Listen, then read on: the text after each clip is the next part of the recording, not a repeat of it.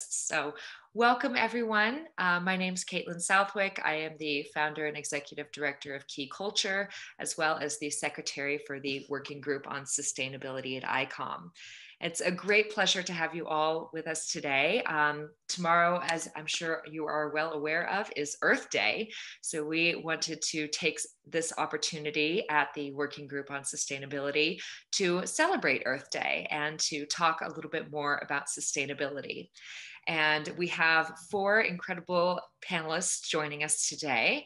And Professor George Okello Abungu from the Okello Abungu Heritage Consultants, Nairobi and Emeritus General Director, and National Museums of Kenya. We have Zahida Quadri, who's the Antiquities Department and Government of Sindh and board member of ICOM Pakistan. We also have Helen Gutiérrez, who's the project officer of La Ruta del Clima in San José, Costa Rica, and Francis Morris, director, Tate Modern. So I'd like to start by telling you all a little bit about the ICOM Working Group on Sustainability and what we're doing, what we've been working on in the past couple of years and what we will be continuing to work on over the course of the next 2 years. And then, of course, we'll be inviting our panelists to join us in presenting their discussions on sustainability. And then we will have a panel discussion and finally open up for questions and answers. If anyone has any technical difficulties today, we always, the easiest thing, of course, is to try logging off and logging back on. 99% of the time that will fix the problem. But if you are continuing to have problems, please post in the chat. My colleague Alessandro is going to be manning the chat so he can help with any unresolved issues. If you have any questions at any point during the presentations, please feel free to go ahead and post them in the chat, and then we will get to them at the end of the session. So today we wanted to talk about this issue of sustainability. And sustainability is a really interesting concept because it has many different meanings to different people in different parts of the world, which is why it's such a pleasure for us to have such a diverse representation on our panel today. So we'll be discussing what sustainability means and also what it means for culture. We're going to be looking at how culture can be advocates for sustainability and also take action itself. In 2019, the ICOM Working Group on Sustainability passed a resolution at the triennial meeting in Kyoto on sustainability and Agenda 2030. Agenda 2030 is the United Nations formal declaration on sustainability, and it is the blueprint for a more sustainable future. It surrounds the 5 Ps: people, planet, peace, partnership, and prosperity. And underlying this agenda are the 17 United Nations Sustainable Development Goals, which highlight 169 targets for achieving a sustainable future. In the resolution, ICOM has adopted the Agenda 2030 and the United Nations Sustainable Development Goals as essential and vital for museums to engage with. And this is what we're going to be discussing today. The ICOM Working Group on Sustainability has been working towards integrating the United Nations Sustainable Development Goals and the Agenda 2030 into the work of ICOM, and also to be able to integrate it into the work of our institutions as museums. So what we'd like to do today is go around and talk to our panelists a little bit about their experiences. I've asked each panelist to discuss a little bit about what sustainability means to them, and also a little bit about what their work has been related to sustainability in their personal experiences. And I think one of the really important things about Earth Day and about sustainability actually is to understand that sustainability affects all of us, and therefore it requires a solution that includes all of us. And one of the things that I'm really hoping we can highlight in today's session is global partnerships as well as local cooperations, and how community engagement and involvement can be a hugely powerful tool for our institutions, and also how we can create global collaborations to tackle this issue as a sector in a unified way. So without further ado, I would love to pass over to our first panelist, George, who will be discussing his work in sustainability. So George, if you don't mind, the floor is yours. Okay. First of all, let me thank you really profusely for inviting us to have a chat about sustainability and the issues of culture or heritage or museums. I see that there's quite a bit of representation before some of these guys were removed, including my brother is there. Maybe next time you invite my brother, Patrick Abungu, is much better than me, I think, in that area, because he practices it all the time. So maybe you should have his name and invite him next time, my follower. Now, I was looking at the question of the Sustainable Development Goals. And I think that heritage, although culture or heritage is not specifically mentioned, and many people do grumble that it was not mentioned, that it should have its own space within the Sustainable Development Goals, I think that the fact that it is not specifically mentioned allows it to permeate all along the different goals, the 17 goals. And when I counted, I realized that you can actually directly or indirectly apply museum work and heritage work and culture work to 11 of the sustainable goals. Whether you are talking of goal number 1 on poverty, no poverty, or zero hunger, or health and well-being, quality education, gender equality, number 10, reduction of inequality, sustainable cities and communities, responsible consumption and production, climate action, or peace and justice with strong institutions, or just partnerships, which you have mentioned in your concluding remarks. They all apply directly, and they require our cultural norms to intervene. Now, taking museum, for example, and we'll come back to these issues later, there are a number of terminologies that museums do carry, sometimes not at the same time, but we aspire for them. Things like relevance. We can only be sustainable if we are relevant to the communities in which we serve. Whether we are providing education, whether we are advising on issues of landscapes or environment or climate, relevance for me is crucial. And I think that museums always strive to be relevant. The other thing is inclusivity. Museums try to be inclusive of all voices, irrespective of how different they are. And I think it is through those voices, through those democratic voices, that we are then able to discuss issues like gender equality, things that reduction of inequality.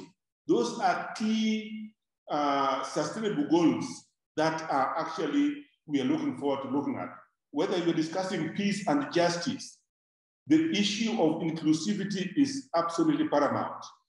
Also, the issue of awareness. Museums are always out to create awareness, either through education, through communication, through advocacy. So awareness and advocacy for me are crucial in sustainability. People who are aware of their well-being, people who are aware of their needs, people who are aware of their climate, people who are aware of their environment, are people who are able to treat it in a better way so that it can be sustainable. Then the question of partnerships and benefits. I think we always strive in the culture sector to create benefits, whether we are dealing with artists in terms of music, or we are dealing with artists in terms of art, and maybe Francis will agree with me in the case of Tate. You know, it's benefits. It is how do you create benefits out of the heritage? And without benefit, there can be no sustainability. So I think this is something that is incorporated in the museum language. Museums are also known for their education. And in this particular area, which is basically quality education, is sustainable development goal number 4 in the SDG, quality education. I think museums complement the formal education by bringing in students, children, the grown-ups, the communities, and they do that. And so for me, they are directly complement the area of education and therefore provision of quality education, which is number 4 in the agenda. The question of conservation, which also looks at urban renewal. And this is an area that I would like to come later because I have an experience with Africa, and especially East Africa, where you have urban centers which are conserved and where communities are living and where conservation work is done and where there are revival and development of the culture. And this culture then is transformed into an economic affair, which then benefits the community, either through tourism or direct buying from communities because they need these things. So when we are talking about, let me say, agenda number 11, which is sustainable cities and communities, I think that conservation that museums promote is part of this sustainability that we are talking about. So for me, and for coming from this particular area, conservation and urban renewal is part of that. Then there is the issue of dissemination, disseminating knowledge, disseminating information to create awareness, which is part of the museum. Then there is the element of transformation. For us to be able to be sustainable, we must transform ourselves and sometimes our actions. If we are not doing the right thing, particularly for environment, museums are always the spaces where we discuss these things, where we carry out exhibitions, where we can learn to do better, where we can actually exhibit environmental information, where we actually have groups of environmental groups, young groups, to try to promote that. So I see dissemination and transformation as very important. The other one is impact.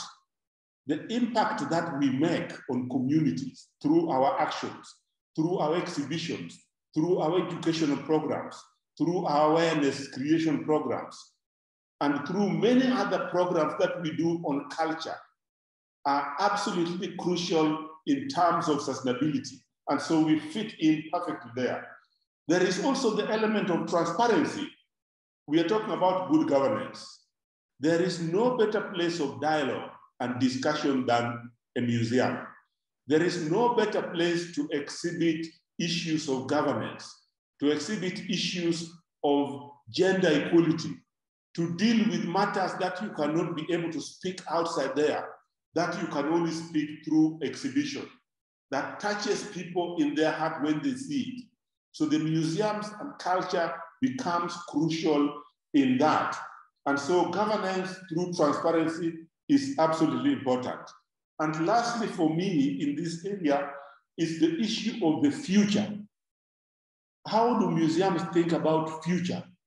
Because when you look about the whole issue of sustainable development, it is about now and the future.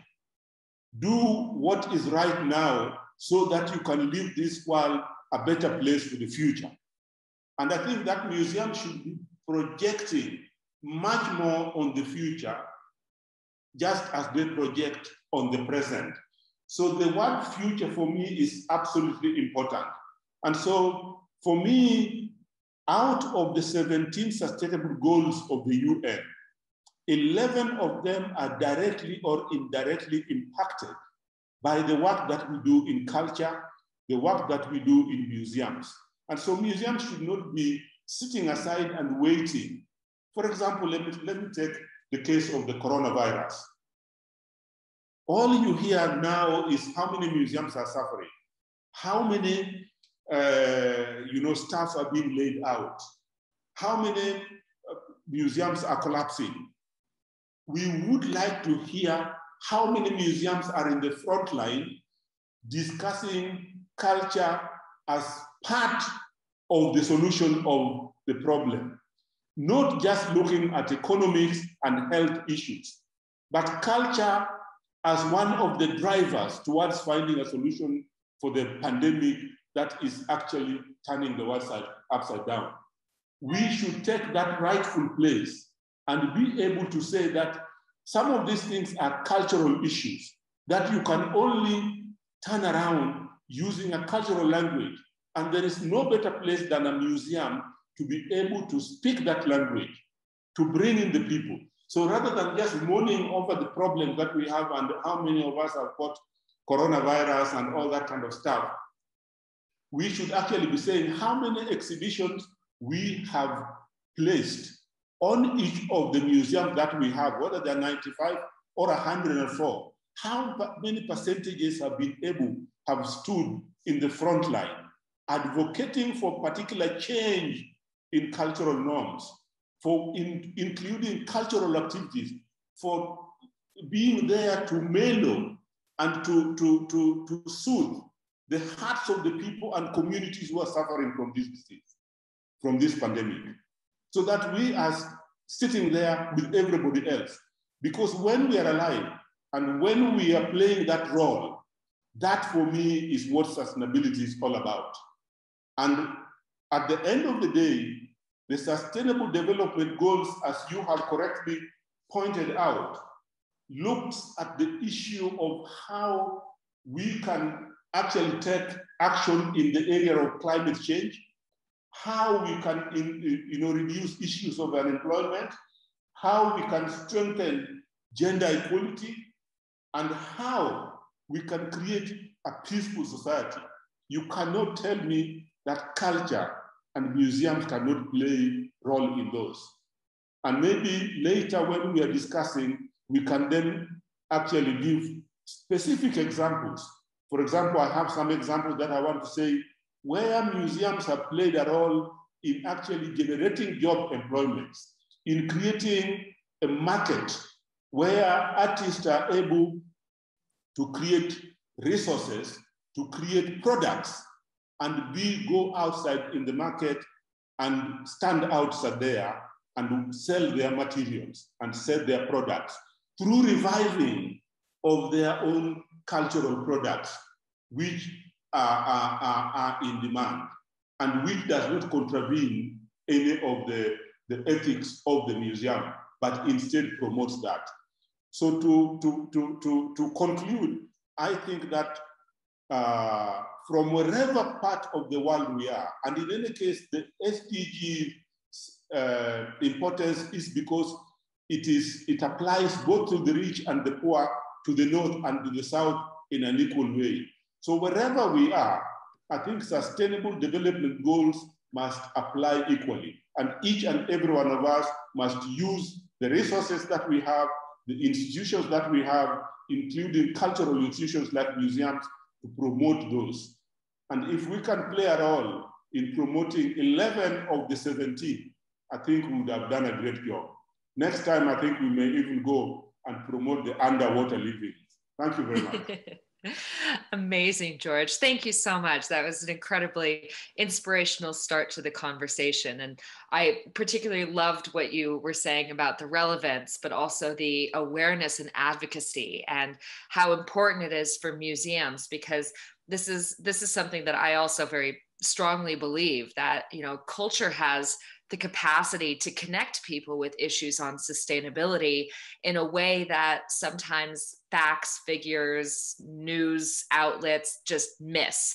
There's that emotional attachment. There's that empathy and understanding that you get when you're dealing with culture that really is imperative for basically making people care. And so it's really a beautiful thought to understand the agency that we have as cultural professionals. And I also really loved how you highlighted the interconnectivity of all of these different assets and facets of sustainability. So I'm looking forward to discussing more in the panel discussion. So thank you so much, George, for your thoughts. I would love to turn over to Helen, if that's all right, to tell us a little bit about her work in Costa Rica. So Helen, the floor is yours. Sure. Well, thank you first off for the invitation to come speak on this panel. Really excited to be able to talk about and share some of the work that we've been doing with the organization that I work with. So today when I was preparing what I was going to talk about, I kind of did a short little list of words that I generally associate with sustainability. And there were two kind of big overarching concepts that kept popping up for me. And one of them, George mentioned, which is change. And the other one is, for me, is justice. So when I hear the word sustainability, mostly because of my background and the work that I currently do, which is almost all focused on climate, I tend to focus more on the environmental aspect of sustainability. But of course, everything is connected.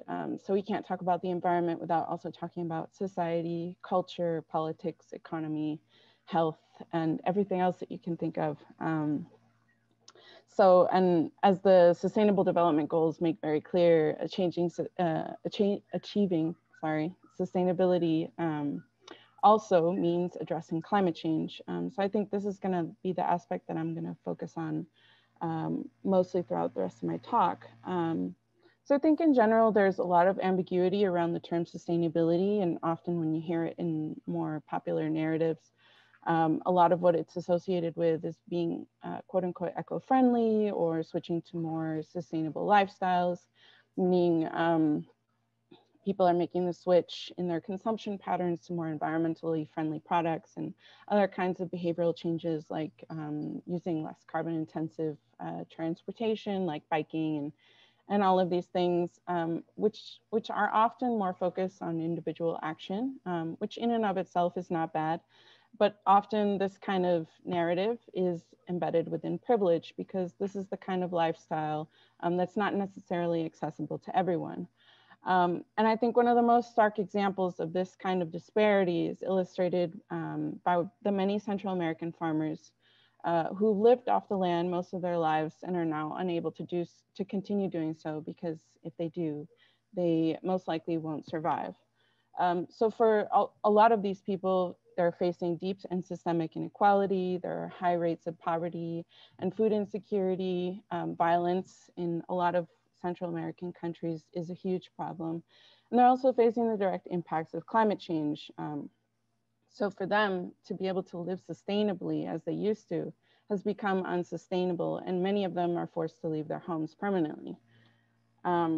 And Central America is also one of the regions that's most vulnerable to climate change, not only because of the existing social vulnerabilities, but also because the region geographically is more exposed to certain kinds of climate impacts.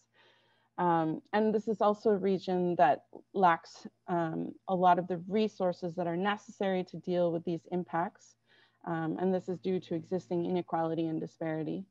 And this is also a region that has statistically contributed the least to climate change in terms of greenhouse gas emissions. So if you look at comparatively across the world, the regions or the countries that have contributed to climate change via greenhouse gas emissions, we're pretty low on the list.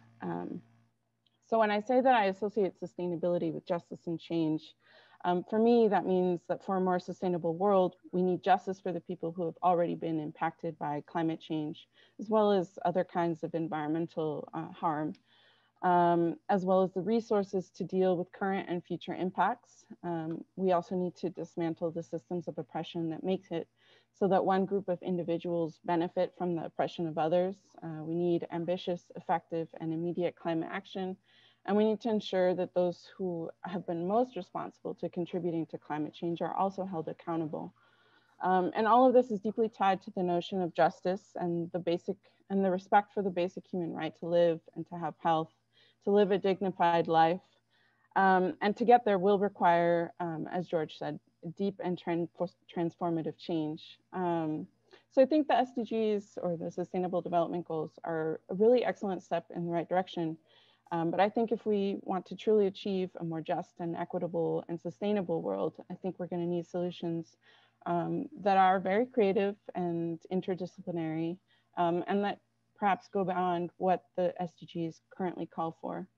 And I think it's in this space that arts and culture play a really critical role in imagining what is possible and how we can collectively move towards meaningful change. So climate change lies at the intersection of cultural and physical processes. And it's the social and economic and cultural constructs that really create the conditions that perpetuate the sustained emission of greenhouse gases and the lack of political action to kind of contain these actions. And so it's also these constructs that reproduce the systems of oppression that make some people feel the impacts of climate change more than others. And understanding the cultural aspect of climate change and the role of culture as a discursive tool for maintaining the status quo is really fundamental.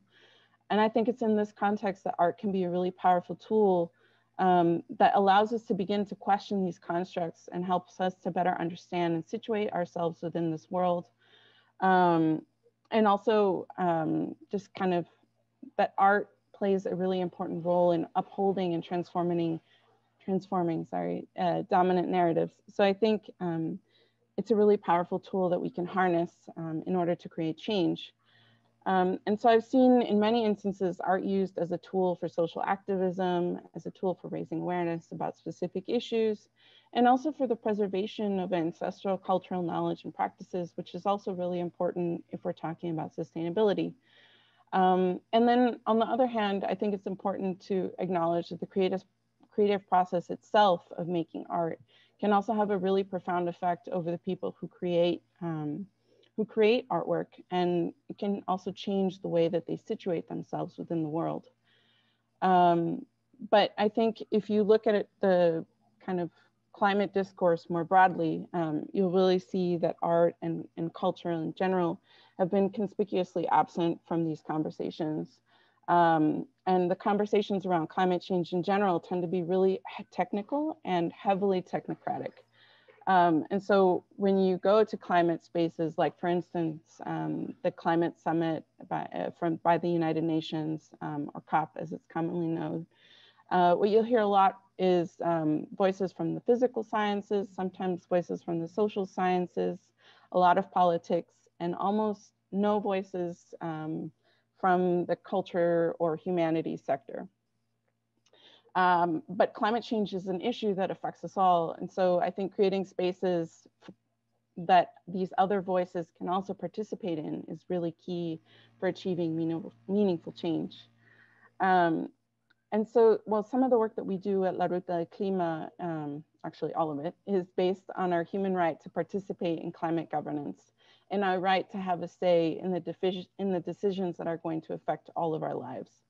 And so we were kind of analyzing this disparity that we noticed within the climate sphere and the humanities, and we thought that it was a really unique opportunity to try to implement a project that might help to bridge this gap. And so the project that we came up with, it's called in Spanish, Hilando Justicia Climática, and this translates very roughly to the act of stringing together climate justice. And the word hilar means, it refers to the act of spinning a raw substance such as cotton or silk into threads. And so there was something that really spoke to us about this kind of analogy of taking something intangible and creating something a little bit more concrete. And the project itself is the result of a collaborative effort between our organization, La Ruta Clima, the Costa Rican Embroidery Club, the Costa Rican Jade Museum, and the Heinrich Böll Foundation. And our overall goal is to create a space and nurture a space where we can talk about issues related to climate change and climate justice and learn about all of these things, while also using embroidery arts kind of as our chosen medium of expression. And we also chose embroidery, not only because we're all really keen embroiderers, but also because it's an art form that has been traditionally marginalized within the more formal art world. And so in this project, we've created a virtual space, which we hope will become a real physical space in the future, pandemic allowing, for people to come together and learn and talk about climate justice while at the same time embroidering. And this format is modeled off one that's been used for quite a while by the Costa Rican Embroidery Club, where people come together to embroider and just chat in general about different topics. And so far we've hosted 2 virtual meetups and shared 2 open access embroidery designs. And in the first meeting, we talked generally about climate change and what it is. And then the second one, we dug a little deeper about what climate justice means and how that's linked to feminism. And then in the following meetups, we're gonna have 2 more. We're gonna be talking about participation and empowerment, about climate change. And the last one will be focused more specifically on climate, sorry, I have a dog. And the last one will be focused more specifically on climate impacts. And so aside from our virtual meetings, we're also sharing content and information on social media to complement these conversations that we've been having. And in fact, next week, we'll be highlighting a few Latin American embroidery artists, where we hope to start a conversation about the different ways that embroidery art can be, and textile arts more generally, can be used as a powerful tool for environmental activism. And then to finish our learning process, we're going to be embroidering a collective piece, hopefully, if the conditions allow, that summarizes everything that we've been learning and discussing during our conversations, and then hopefully taking it to COP26, which is going to be held in Glasgow, and hopefully foster a conversation that's a little more rich in diverse perspectives on climate justice. And so I think just to close, I wanted to mention that our partnership with the Jade Museum has really enriched our project, not just because it's provided us with some of the spaces to hold our activities, but also because of the visibility that they've given our project. And I'd also like to point out that the idea of bringing together embroidery and climate change is a bit of a crazy idea, and not necessarily one that's more accepted in traditional spaces. So I think one of the things that we're most grateful to the museum is in validating and legitimizing our project by becoming our official collaborators and providing an alternative space to hold such an important conversation. So I think I'm going to close with that, and sorry about the dog. Oh, not a problem. Amazing. Thank you so much, Helen. It's so exciting to hear about the projects that you're working on. And I think what really resonated with me was, while maybe embroidery for some might be a non-traditional way to talk about climate change, that's part of the issue that we're discussing today, is the different approaches and different languages with which people can understand issues related to sustainability. And that's, of course, the power of culture, is that we can communicate with people in different ways.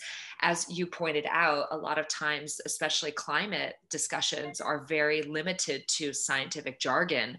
And I mean, when I first got into this nexus of sustainability and culture, and would be talking with a climate scientist or even a sustainability engineer, and they start throwing out, KWH and EUI and all of these acronyms at me, and, megatons of carbon dioxide, and it didn't really mean much. And so if we can find ways as cultural institutions and as cultural professionals to connect with people in a way that fosters that comprehension, that understanding, that is what it's all about. And expressing climate in different languages is a really beautiful thing. So I'm really excited to learn more about the project, and thank you so much for sharing. So it looks like we have Zahida back. So I would love to pass over to Zahida to finish her presentation. So Zahida, are you with us? Yes, I am, and I'm really sorry for the inconvenience that occurred due to my connection unstability. It is not sustainable, so I think that was the problem. Absolutely no worries. The floor is yours. Thank you. Thank you so much. So I was talking about the potential that Pakistan has regarding harnessing heritage and its museums to address global challenges. And I was quoting one of the example, in fact, a project that government was initiated in 2019, the Million Tree Tsunami Program. And it will really get a very good feedback from people, the local community. The figure I was sharing before my presentation was cutting, 3.5 billion trees we have already planted, and we wanted to plant 3 billions more by the mid of 2023, but due to the COVID-19, the project was badly affected, and we were waiting for resuming all the again. So the best part of this project was the government has invested in a field which is very much underrepresented and underestimated. Like environment, culture, and heritage are few fields which got less attention in government policies, considering the status of underdeveloped countries like Pakistan. But interestingly, this process has generated nurseries, which provide a livelihood to many. The program has generated tens of thousands of new employment opportunities. Like, I would like to share a figure. When it was started, the nursery stock we have is about 30 million all over Pakistan. But later it has increased and become 300 million. And this is an official government statement of our Federal Minister of Climate Change. So see how a micro level, on a micro level, it benefit to the community. And I hope so. If it is continue, we will hope it will increase more jobs and more avenues for community later on. So yes, the efforts has been taken to meet as much SDGs as possible. Like with this initiative, our try was to reach to, or you can say we have targeted one of the goal 13 climate action. But it on the other hand also covered goal number 1, no poverty, and along with it, it has also created an opportunity for decent work and economic growth, lead to the goal number 8. So in this scenario, we are trying to establish a sustainable future, but unfortunately, there are many hurdles due to which it takes time in implementations. So now, if we bring museum in this context, to be very honest, we are still far to relate SDGs and museums. But a very interesting and a very important point raised during a webinar which ICOM Pakistan has organized on International Museum Day last year, that when our museum community is sadly struggling with pandemic shutdowns and loss of revenues and facing crises, selling their museum antiquities to run their expenses and reduce the staff, museums in Pakistan were stable and sustainable. We did not face any issue of unemployment. Like, I'm specifically talking about museum employees. In general, yes, we face unemployment, but no museum employee was, lost his job just because of the pandemic. Because our museum sector here is under the supervision of government, and they are funds allotted to them. So instead of any such difficulties, our museums were fortunate to looking forward for options how to facilitate their audience. For example, I was just quoting an example of the State Bank Museum of Pakistan. With one of its social media posts, they have posted some selected selfies and photos that visitors will have captured there. And that post got 200 views, which for any museum organization in Pakistan is really a good number. So then they have organized an exhibition which document lockdown and pandemic, because it's a kind of phase that we all were being through. It's an historical phase that came in our life and still stay with us. So it has memories, maybe terrible or whatever, but it has memories. So similarly, the National History Museum in Lahore, they've organized a virtual exhibition for their visitors and they have launched their online storytelling sessions during lockdowns, just to engage their audience with museums. So like this is how the museums are connected during lockdown and kind of pandemic and all these things. But another point I would like to share here, that our tourism policy, which in the beginning of 2020, before pandemic, it was like a boost of the tourism industry in Pakistan. Pakistan got maximum votes by travel adventure and declared world third highest potential adventure destination for the, 2020 by British Backpacker Society. And later, earlier, a US travel magazine listed Pakistan as a top tourist destination for 2020. So it was like, it was, we have tourist places plus the tangible and intangible cultural heritage which can connect people from other part of the world to the Pakistan.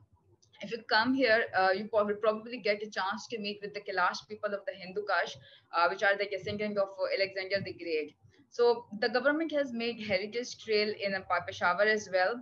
And also now they are resuming the old railway track, which was once active at the time of British period, and it's connected Peshawar, one city to another. So people were moving toward the heritage sites, the museums, and it's a trail between two cities.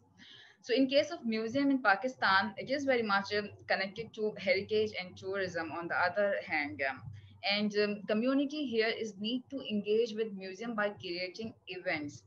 Generally, museum is not very much attractive for a local community until and unless museums themselves invite people to come and for an exhibition or for an event.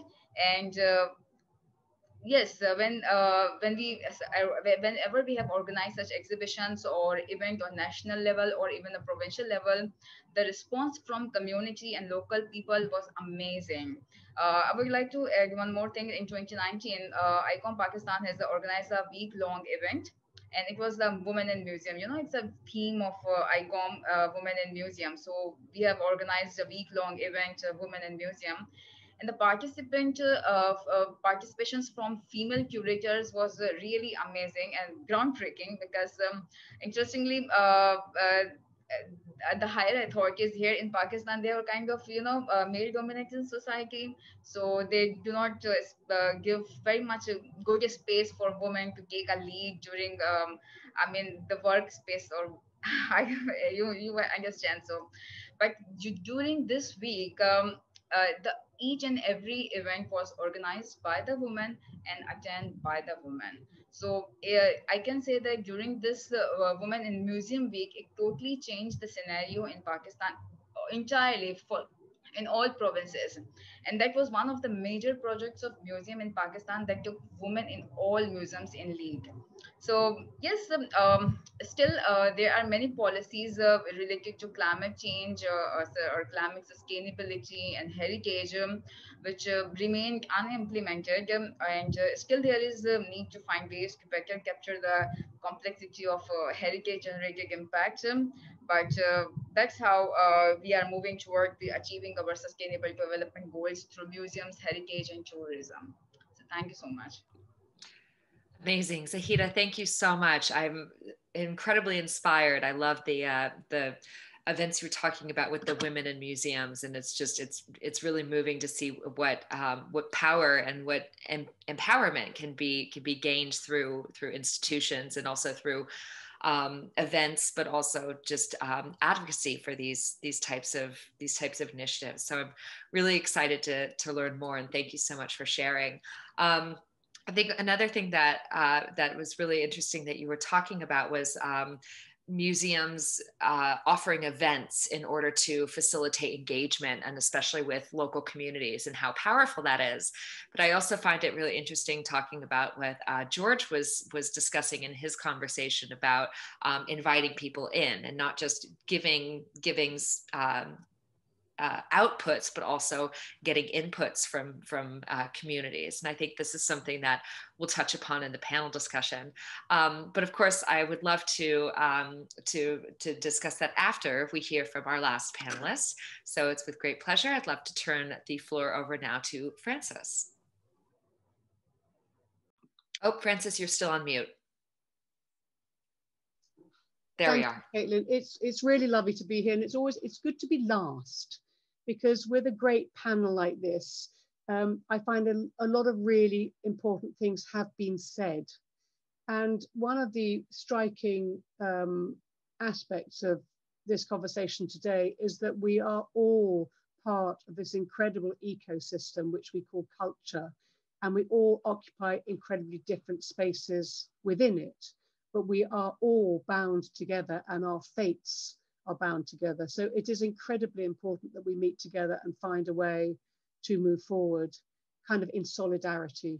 And you asked, Caitlin, for us to talk about what sustainability means to each of us. And I think for me as director of Tate Modern, it's so much more than, you know, the kind of working towards carbon reduction, though of course that plays a part, but it kind of represents a code of conduct, acting within a kind of ethical and artistic framework and economic framework that delivers a range of social and civic responsibilities to the public and can help change the world. And if we're going to survive and thrive, we need a new set of structures and systems and beliefs to create our code of conduct. I mean, all the museums, all of us in ICOM, we're a huge community, and we come in very different shapes and different sizes from very different places. And so I just thought, I don't want to say too many general things, because George and Helen, you did that so brilliantly alongside Zahida and Helen's kind of micro stories of engagement. But I thought I might just talk a little bit about Tate Modern as a case study. Of course, Tate Modern is a relatively new museum. We only date from 2000, so a very modern 21st century museum, but we're part of a much older museum founded in the late 19th century, which is absolutely part of that baggage of colonial capitalist Europe, the foundations, not just of culture, but also of climate emergency and all the things that mean that we need those sustainability goals. We're a public institution with a civic purse and a public mission. We're free to our public, but we only have 50% of our funding from public sources. So we have this extraordinary and problematic business model where we have to balance that civic purpose, that kind of civil service mentality, with a pretty shrewd entrepreneurial income generating model for ticketed programs. We're substantially dependent on commercial enterprise, both corporate and philanthropic. And like many museums, at least in the Western world, we carry all those paradoxes and internal contradictions with us while abiding by a governmental governance model. So it's a really interesting and challenging kind of organization that doesn't fit any single model. It is genuinely a hybrid. We have a long history of thinking about sustainability in terms of our building and our operations, and that's partly because we built several buildings in the last decade. So being an institution that is committed to creative endeavor and innovation, we've naturally gravitated towards architectural engineering practices who are interested in sustainability. But, and we have a team that's very committed to it. So a lot of the groundwork in terms of kind of just number crunching and reduction of emissions has been in place and growing since really the early part of this century. But there was a huge paradigm shift for me as director of Tate Modern when in 2019, we made a kind of official declaration of climate and ecological emergency. And that meant like putting out a press release, saying we recognized what was happening in the world, we were terrified by it, and we want to be part of driving solutions and understanding the problem. And I think we did that because of a growing unease amongst many of us in the institution, a sense that we needed a step change, but equally really big, bold pressure from artists in our community who look to places like the Tate as institutions that hold are trusted by the public, that have high profiles, that we can provide a voice and leadership and advocacy. We can burn our bridges and we can shield artists from having to put themselves on the front line. So at that time in the UK and globally, there was a context of Extinction Rebellion's activism. And as Tate is so, although we are a huge global organization, we also are very hyperlocal, very embedded in our neighborhood. So the kind of community-based programs at Tate were also putting pressure on us, and we're raising really, really important questions around race, equality, around access, all those issues that have been thrown to stark relief by COVID, and also underpin the need for those sustainability goals and Agenda 2030. So making that declaration was really important. And as I said, it was like crossing a line from passivity to action, from kind of working underground, under the radar, to full exposure. And, you know, having taken that, full exposure is absolutely, we have to be held to account for everything that we do.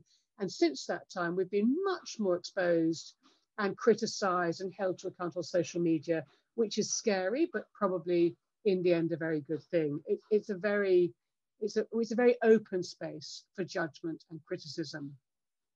So the last 2 years alongside COVID, which has both been, had a massive impact, complex impact on the whole context of sustainability for Tate and the cultural sector, it's been difficult navigating the kind of conjoined emergencies, but I just wanted to take you through some of the kind of play out, the impact of that declaration.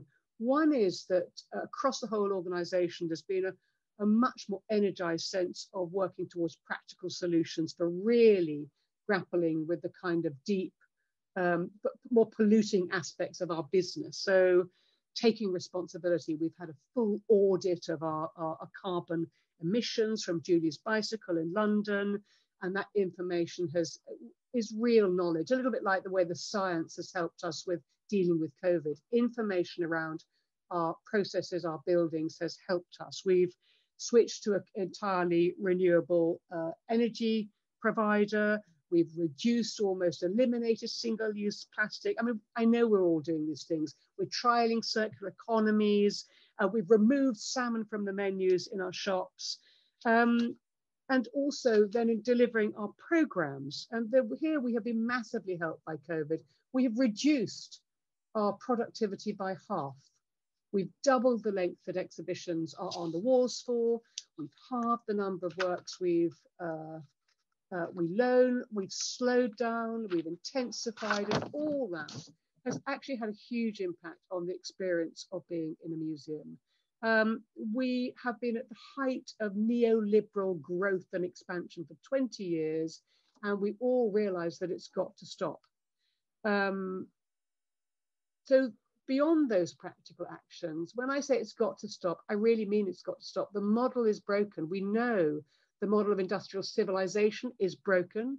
We know the model of capitalism is broken. We know the power plays are broken. And the museum is inevitably a microcosm of all those things. So the model is broken. And you see that very starkly at Tate. Just to come back to the practical very quickly, we are an institution that principally serves international tourists. And we do that because that is where our income comes from. But 80% of our carbon footprint is also accounted for by their journeying. They come to see our big blockbuster exhibitions, which themselves account for a significant proportion of the remaining 20%. We're caught in this kind of extractive, consumptive model. At the same time, those exhibitions take energy and resource and imagination away from our wonderful permanent collection, our kind of circular economy, because it's always there, our work with our schools and our families, and our work in the community.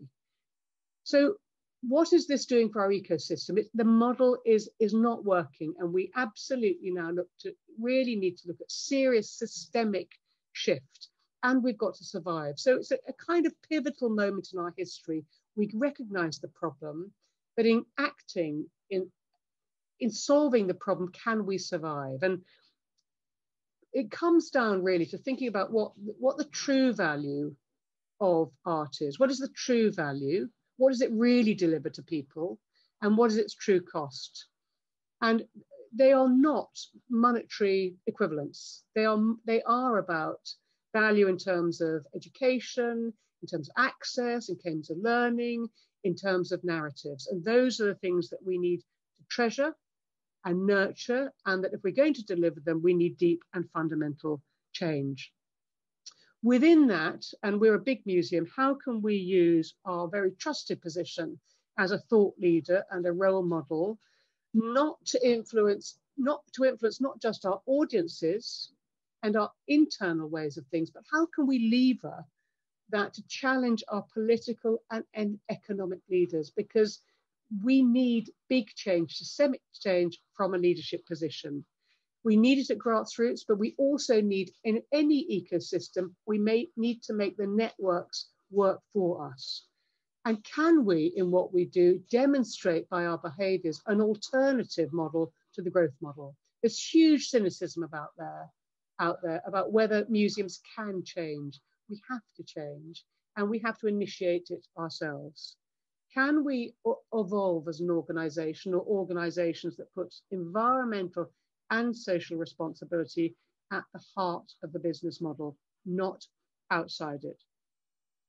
So that really, I think I've probably got to the end of my time. That is where I am at the moment, that thinking about the wider understanding of value, thinking about the museum's core mission of access and inclusion, and fundamentally they are aligned with Agenda 2030 and those sustainability goals. We're asking big questions. George, you talked about the power of art. Helen, you talked about the power of embroidery. Of course, there are so many ways to tell a story, and we need many ways for the huge public who need to come on board to understand our stories. And part of the true value in art is the value of the imagination, of storytelling, of narrative, of engaging people in profoundly non-verbal but interactive ways, rethinking the past and envisaging the future. And I'm just going to end with a beautiful quote from Susan Hiller, great friend and brilliant artist who died just before COVID, but she described art as a locus where futures otherwise not possible can begin to shape themselves. And it's that otherwise not possible that speaks to me of the absolute importance to culture to sustainability. Amazing. Thank you so much, Frances. I think that's an incredibly powerful statement. Thank you so much for sharing that. You know, I mean, one of the really exciting parts about having such a diverse group here is that while we all have very different perspectives, there seem to be many common threads, and I'm really excited about spending the next 20 minutes or so exploring these with you. I would like to also invite our audience, if anyone has any questions, please feel free to put them in the chat for any of our panelists, and we will go through those. But I wanted to kind of touch a little bit upon what Frances was talking about, the models being broken.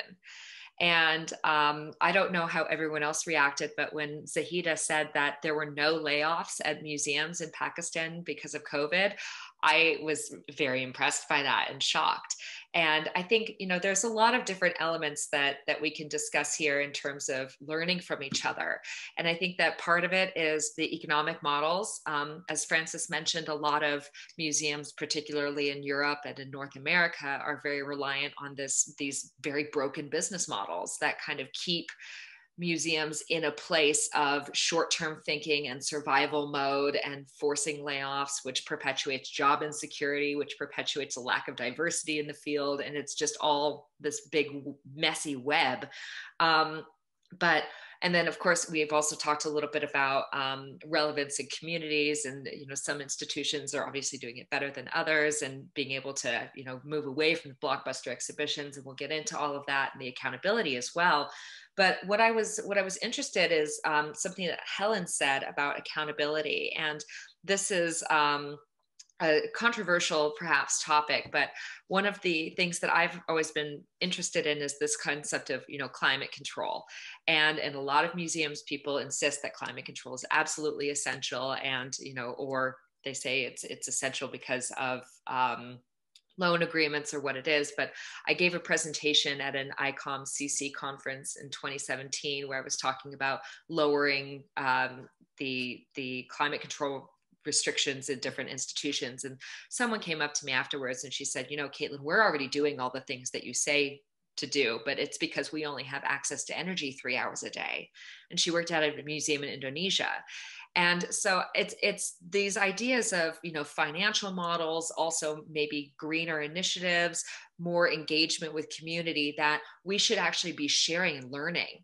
And I'd love to hear from the panel, how can we better work together? How can we share our experiences in order to come up with solutions that are going to be more effective and help our institutions? Because it seems to me that people are doing really great things in different parts of the world, but we're not communicating it or sharing it in a way that's getting engagement on a global scale and as a sector unified.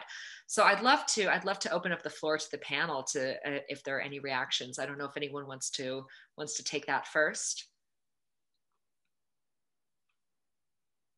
No thoughts. George, maybe you have some thoughts about that? Yeah, maybe I come in, but from a different angle. I wanted to give a few examples also from an institution that I am very much used to it, that I also ran at some time back some years ago, which is the National Museums of Kenya. And I think the National Museums of Kenya has done a lot of good work. Of course, that doesn't mean that everything they touch has been a success, but I think they have made an impact on human life. And I have the way I'm a little bit reluctant to reduce everything to basically climate change, the whole sustainability to that, because I think there is more to it than just climate change. And I think that we may, which is a problem that we have had before, where we tend to confine ourselves within a set structure of a box, and yet we don't have the language that those people who control that box have. And then at the end of the day, we probably lose out. I mean, just in summary, in what sustainability means, Sustainable Development Goals, I mean, it says, what is the aim of Sustainable Development Goals? And in short, the aim, as they say, is to end poverty, protect the planet, which now brings climate change, and ensure that all people enjoy peace and prosperity now and the future. So there are about 3 elements there. And climate change, which is about environment, is one of them. And we know that environment, of course, touches on everything. And very quickly, I just want to mention some of the work that I think have been sustainable that the museum, as a museum in Kenya has done, and also in Tanzania and other parts of Africa. And very little of this is known outside because museum is defined from the norm so much. And it becomes something where people go and look at exhibition and then enjoy themselves and go back. But the African museums since the 1990s have been very proactive with communities. And 2 or 3 examples in areas that I think are crucial, but which we take for granted. One is in the area of knowledge systems. And of course, South America is known for this. I think Helen did mention quite some of that stuff. Knowledge systems, especially traditional knowledge systems, that a lot of that is disappearing. But if you look at the knowledge system of the past, they are extremely important in terms of food production and the types of food that we are doing, leave alone this genetically modified food that we now have. In terms of medicinal plants, which have become what ecologists and other people have, exploited and turned into the medicines of the present that you go to the pharmacy and buy. In terms of peace and conflict resolution. And for example, the National Museums has been working on these knowledge systems in relation to some of those, where they are looking at issues of land, issues of food, and helping the communities to produce the traditional foods that sustain them and that were used as a buffer against hunger. Because hunger now comes because everybody has moved into these new crops that you have to depend so much on others to give you seeds. But people used to make their own seeds, and people used to have particular crops that grew in particular areas. So this is an area that they have gone into.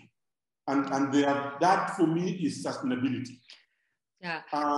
In terms of peace and conflict resolution, they have used the traditions of pastoralists. You know, pastoralists are always in very difficult environments.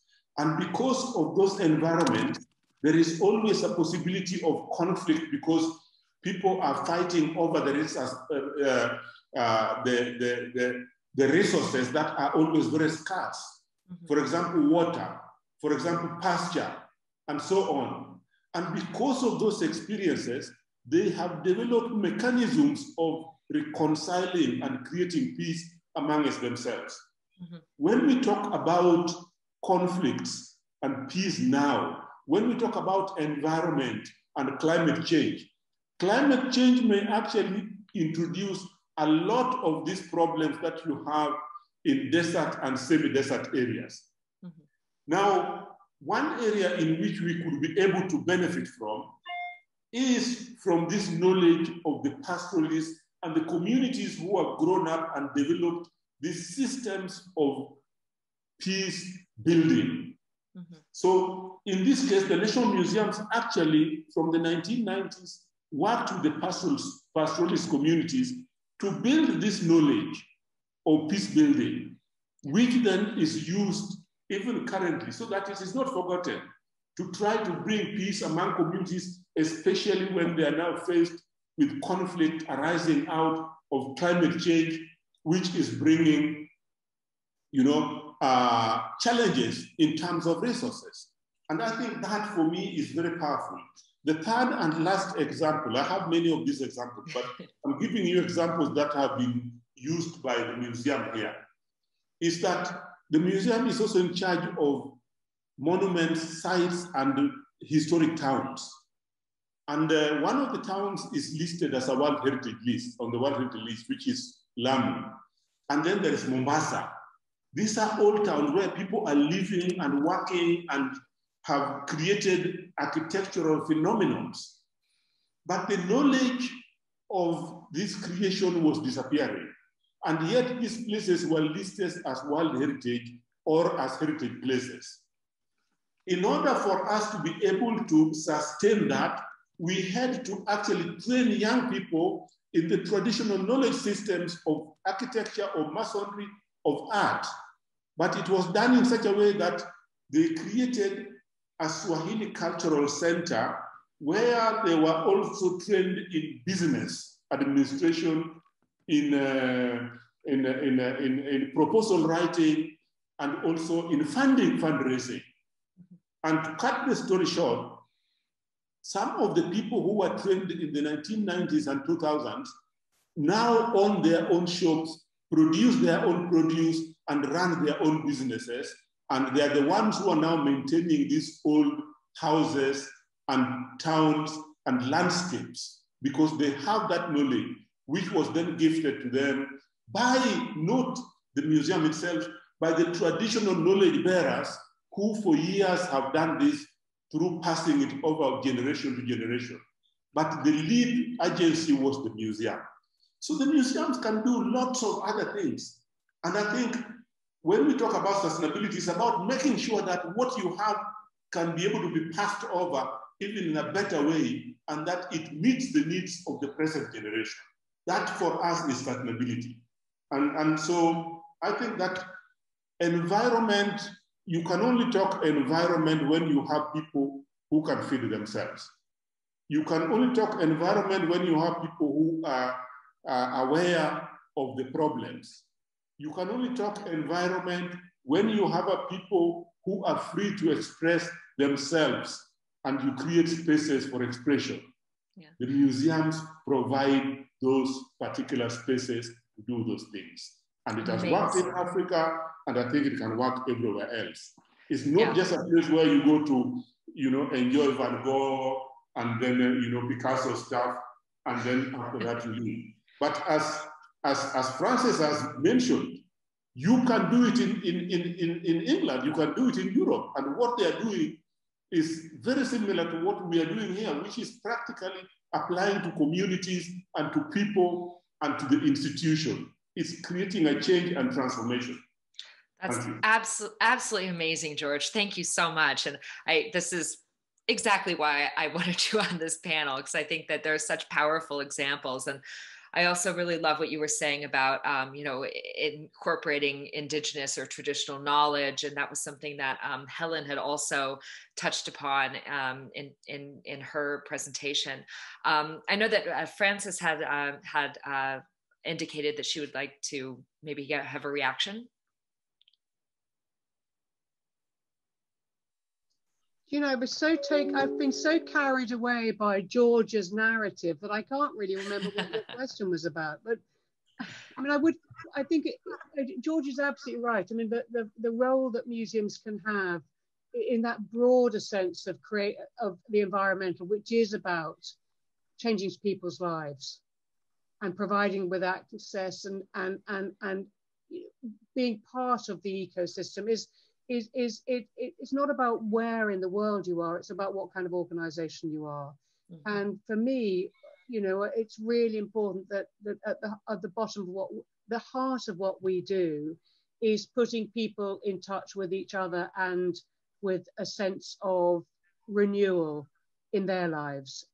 And this afternoon, just before I came onto the Zoom, I just had a really wonderful 5 minutes outside in our landscape, helping two artists who are climate activist artists install 100 very, very small oak trees, which they have grown from tiny oaks taken from Joseph Beuys's great installation in Kassel, which I think dates from the 1970s. And it's a kind of gesture of renewal and hope. And Joseph Beuys, activist artist, hugely significant internationally, a founder of the German Green Party, and connecting this younger generation to that earlier generation and the public within them to show the power of what you can do from a little oak, for me, is incredibly important. So how you connect these micro stories that touch people's lives and how they participate and connecting that with the dry science and the facts and the stuff around decarbonisation is the most important thing that we can do. We live it, we can live it and help other people live it. I love that. And that's exactly the power of culture. And I think, this string that we're resonating with here about connectivity through culture, but also on the different levels. We've talked a little bit about kind of grassroots, we've talked about policy, and we've talked about global and working together. I did have a comment from one of our audience members, and I'd actually love to pass the mic over to her for just about 1 minute to talk about her work in this area. And then I'd like to swing over to Helen. But Johanna, if you would like to, Alessandra, if you can unmute Johanna for just 1 minute, go ahead. I'm on mute, I believe. Yes, hi, thank you so much, Caitlin, and congratulations to putting this panel together, because it really brings it all to life in a cohesive way. I call myself a cross-pollinator, working between the worlds of diplomacy, corporate, and arts and culture. And Frances, so glad that you mentioned about Joseph Beuys. I've been living in Kassel for a year and just came back. What I can help with is particularly in the work that we're doing, even though we believe we're global these days, you need people that are building those relationships with the policymakers, because they find it very alienating to come to the art world And also you have in the art world initiatives like this that need to be put out there to the people that have the power to make legislation, as well as the people that have the resources. And I'm very happy to bridge that. I've worked with the Queen producing reports, the G20 reports, and I've also been working with the World Economic Forum over the past few years. So very happy to connect that. Amazing. Yeah. And I think that that's one of the themes, you know, in terms of how not only we can advocate as cultural institutions within our communities and within our audiences, but also on policy level and how we can influence that top-down approach as well. One of the things that that George was talking about that I mentioned was very much resonating with me was this idea of connecting with ancient traditions and indigenous communities, and also what Francis was saying about accountability. And I'd love to, this is something that Helen had talked about, so I'd love to pass it over to Helen now for her thoughts on this topic. So Helen, floor is yours. Thanks, Caitlin. I think there were 2 points that that struck me during this conversation, and the first was when Francis was talking about accountability and the role of the museum as acting as kind of a protector for artists who are on the front line. And I think that's a really important role that museums can take, especially in a region like Central and South America, but also in Africa and Southeast Asia, where protections for environmental defenders and advocates are really lax, and it's actually really dangerous to be an environmental defender in these regions. And we have the unfortunate distinction of being, I think, the region that is most dangerous for environmental defenders. So I think that the museums in this role, I think, could be a potentially good way to kind of act as maybe perhaps a buffer in providing a name and perhaps bringing more light, shedding more light to this issue, which is a really, really important issue to us. And then I think the second point relating to accountability and environmental and traditional knowledge, which I think is really important, a really important role that museums can take, is also kind of acknowledging the colonialist history that some museums have had and the colonialist role that some museums have had. And when we talk about indigenous knowledge, I think it's often taken out of context and sometimes used in an extractivist way, where researchers come into a community, they extract their knowledge, and then they take it, and the community who originally had the knowledge or the resources never really gets any benefit. So I think that that's another really important way that perhaps museums, I don't know, might broker this relationship and ensure that communities aren't only being extracted from, but also on the receiving end and protected as well.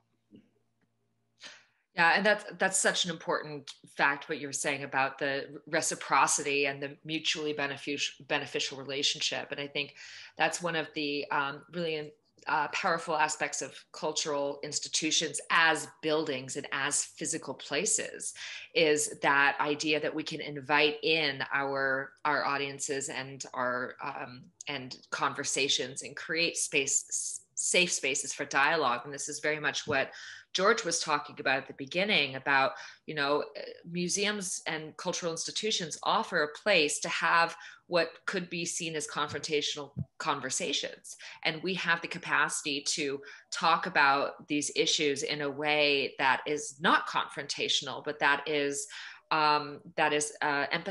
And I think that that's a really interesting point. This actually kind of segues really nicely into a question we received in the chat from a guest who's joining us from Canada. And she said, in Canada, environmentalism is often perceived as divisive, a political issue. And she's curious how to know how the panelist institutions navigate the political conversations that often accompany discussions about sustainability. And I would actually really love to hear from Zahida on this, if you would mind taking this one. Yes, interestingly, we really have a good control on this because before that we have problems of political issues because Pakistan have a multicultural, country. Each of its province has a different ethnicity, and we have ethnic problem on its peak here, which is also a kind of major issue, major backbone of conflicts arising in Pakistan. But in 2011, what happened that the all power of taking power, or this moved to the provinces. Before that, the power of taking decisions regarding policies making or whatever, it was at federal level. So it was really a tension between provinces that who will take the control, and the ruling party has all the rights to make the decisions. But after 18 amendment in 2011, the power has been transferred to the each provinces. So now each province is free, has a freedom to make policies, to take decisions, and interestingly, each province has its own political party. So there's no clash on it.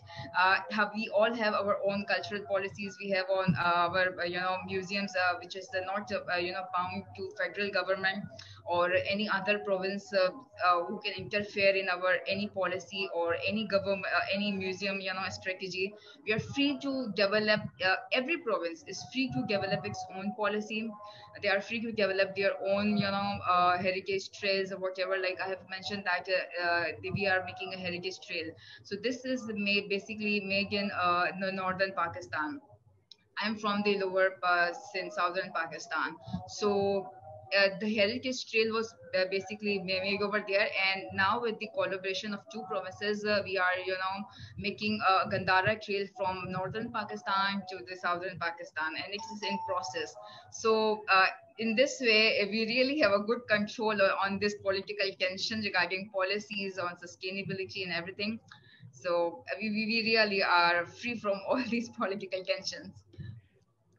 Yeah, that's quite amazing to hear, and it's really yeah, it's something that you in some parts of the world is really a huge issue, and in other parts of the world they've seemed to got a control on it. So that's really amazing. I don't know if any other panelists wanted to weigh on this particular question before we wrap up. I know that we're a little over time. Yeah, Francis, please. I suppose just a slightly different issue here is that I think we're as an arm's length governmental organisation, it's very difficult for us to, the perception that we might take a political position can put us in a very difficult situation. Mm-hmm. So we tread a tightrope in how we communicate and how we perform as activists in this field. And the relationship with artists is incredibly important. When a recent activist group arrived at the Turbine Hall, we welcome them. We have to be very careful about which words we use.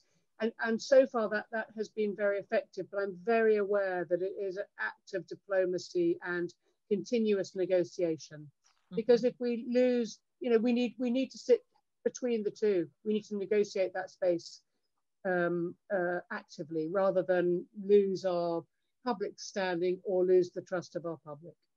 Mm-hmm. Absolutely. Maybe I could also just say one thing. The first and probably the only environmentalist who got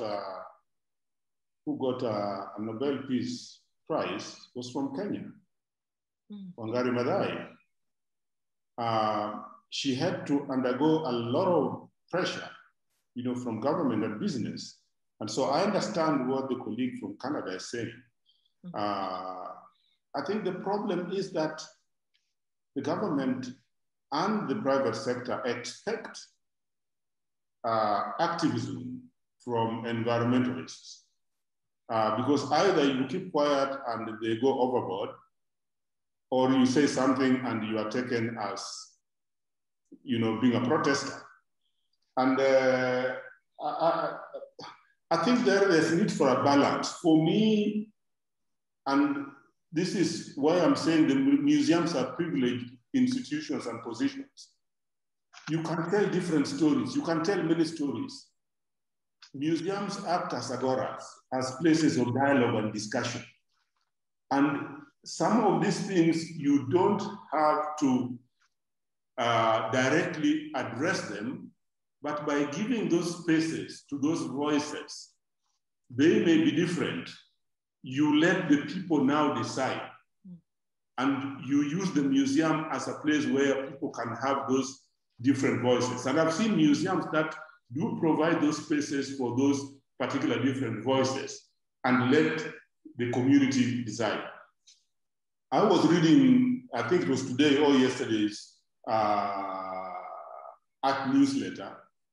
I think there's a museum, I don't know exactly where, but it's getting a lot of banging for accepting money from a Shell company, which is an oil company.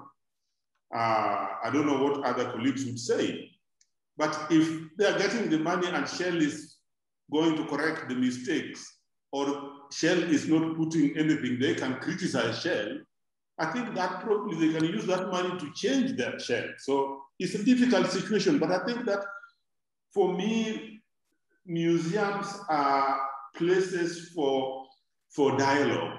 And if they are places for dialogue, they can provide those voices, even if those voices are not coming together, but they act as places for people to come and judge for themselves. Mm-hmm. So I think that we can play that role as museums without necessarily taking one particular position. And for me, that is the privilege. We can take positions, and we do take positions for the better world, for good things.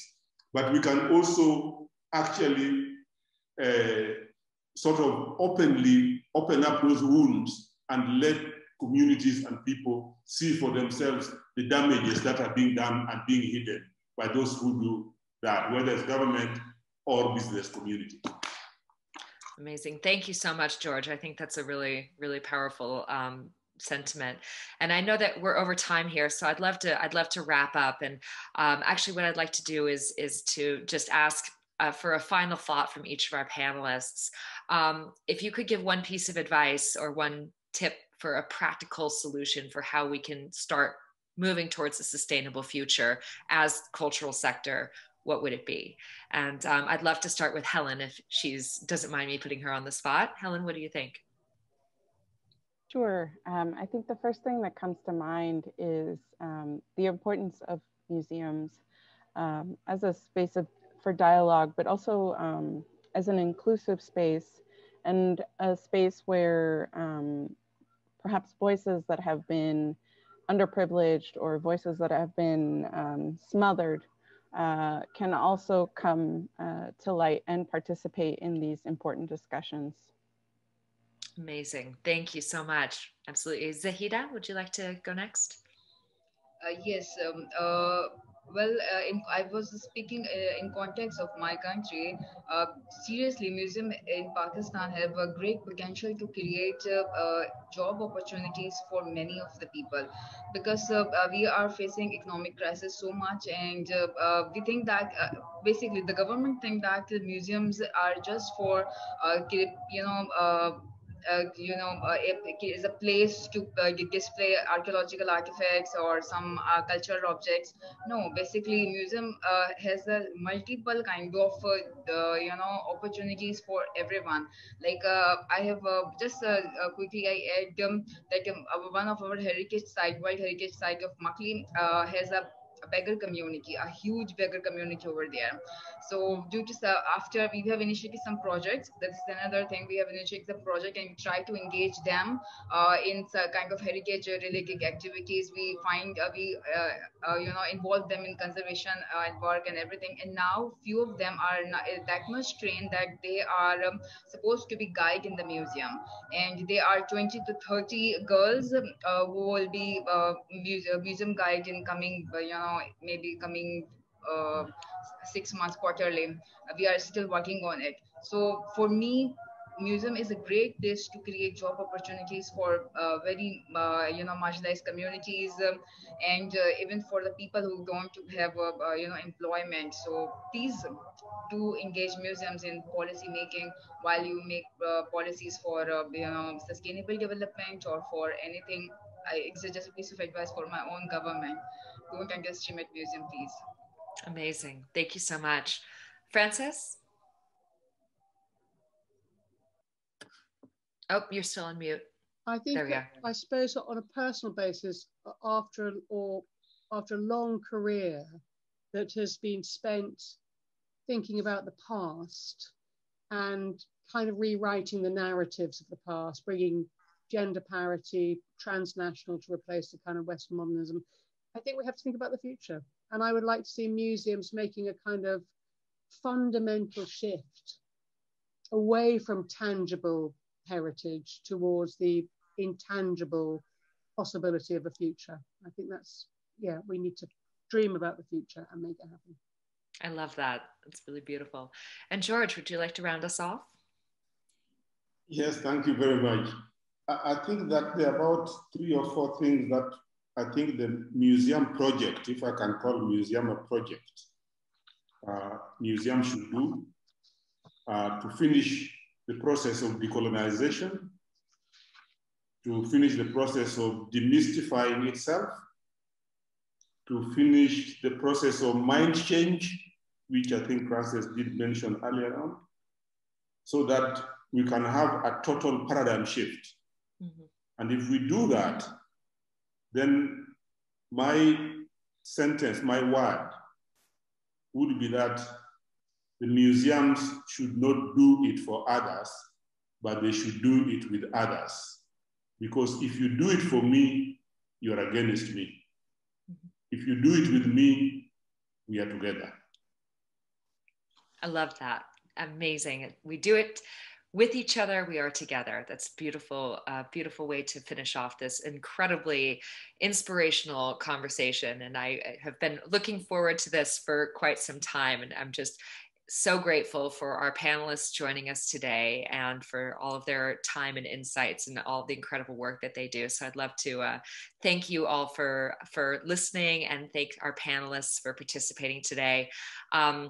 As the ICOM Working Group of Sustainability, we certainly hope to be bringing you more insightful discussions such as the one we've had today. And we would love to welcome comments, feedback, and ideas. We want to start engaging more with the ICOM community. So please do let us know, reach out to us, do let us know how we can help you, what you'd like to see from us as the working group.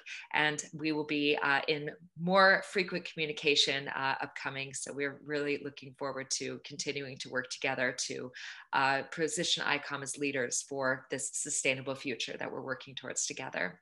So thank you all so much for joining us today. I hope that you had as good of a time as I did, and very much looking forward to speaking with you all soon and seeing you as we continue our sustainability journey together. And happy Earth Day.